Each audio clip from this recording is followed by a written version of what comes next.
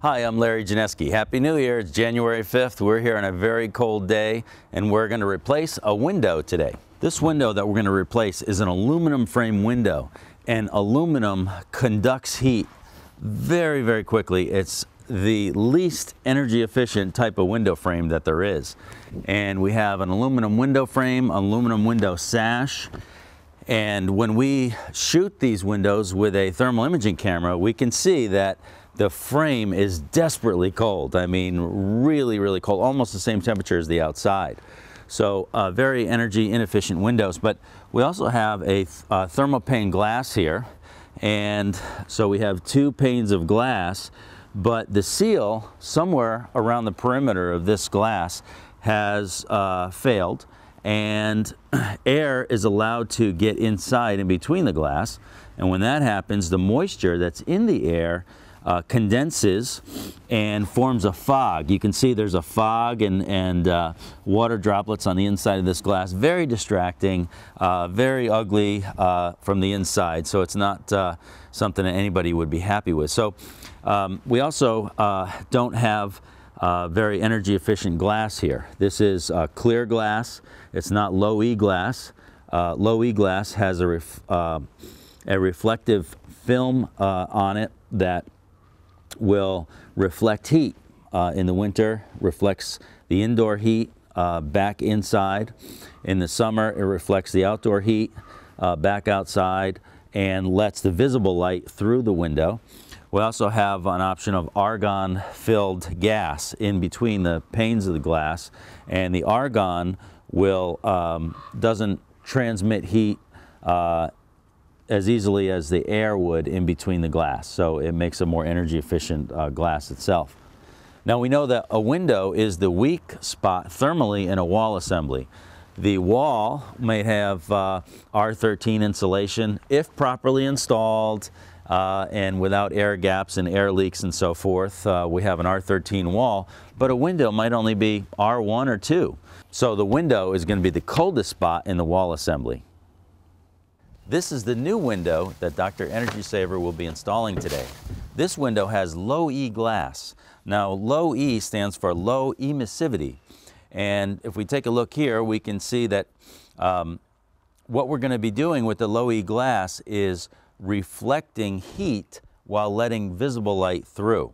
So only a small fraction of the solar heat will come through the low E glass in the summertime, and in the wintertime, it will reflect heat from the indoors back inside rather than letting it through as well. So there's a coating on the inside of the glass that gives it a little tint that allows that to happen. Let visible light through, but stop the heat, the infrared radiation, that part of the solar spectrum, from going through the glass. Here's two samples of different glass. And now the one on the right is clear glass, and the one on the left is low E glass. So you can see it's a little bit tinted, kind of like sunglasses. So we can see that our low E glass is a little bit tinted, but that's going to give us a big benefit in energy efficiency. We also have another rating called solar heat gain coefficient. This window is 0.33. The lower the number, the better. And this measures how well the window is at blocking the heat from the sun. We have a visible transmittance rating, that's 0.56. It lets 56% of the visible light through there, and in the process of reflecting heat will also block some of your visible light like sunglasses would. But the important rating is the U factor on this window. And the U factor measures how overall energy efficient this window is. And this U value is 0.3, which is very good, very efficient window. The U value is the inverse of R value. So if we take 0.3 and divide it by 1, or into 1, we get 3.33. That's the R value of this window, 3.33. If we had a U factor of 0.5, for example, then 1 divided by 0.5 is 2. We have an R value of 2.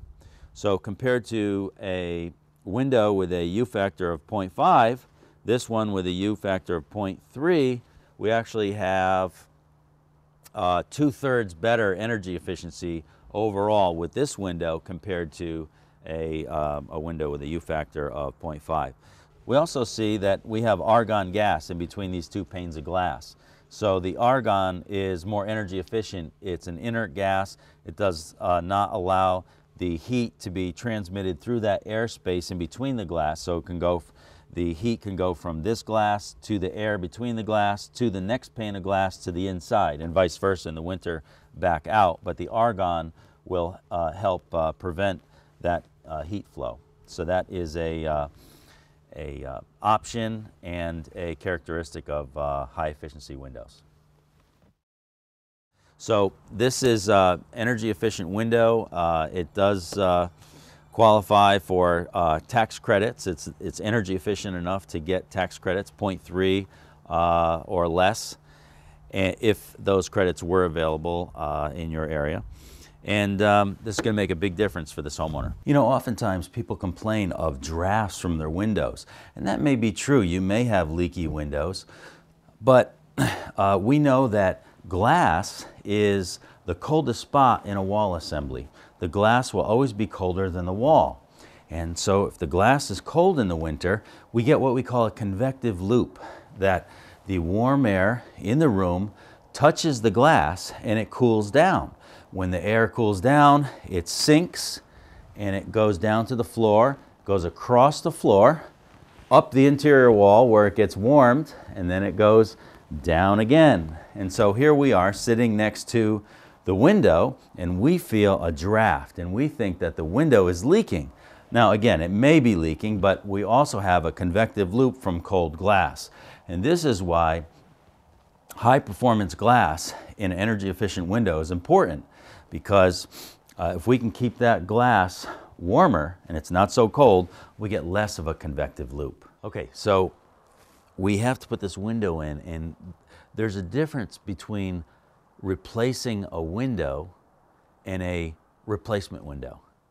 When you replace a whole window, you take the frame out, you take the exterior trim out, and you put a whole new window in, and it's got to be flashed properly at the top, at the sides. You got to bring the siding back in and the exterior trim. That's replacing a window.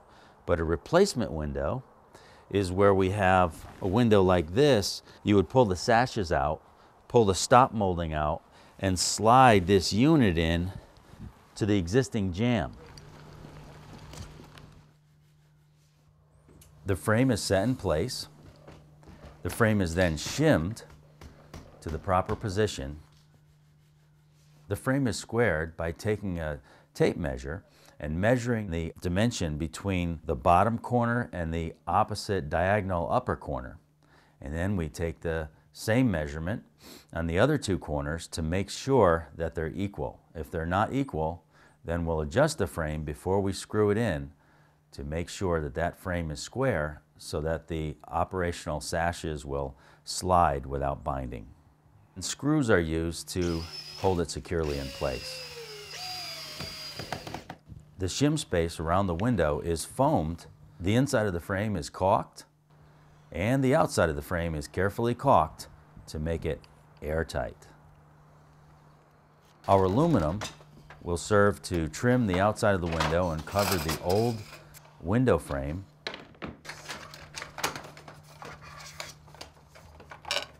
And we carefully caulk that aluminum and make sure that there's going to be no water leaks.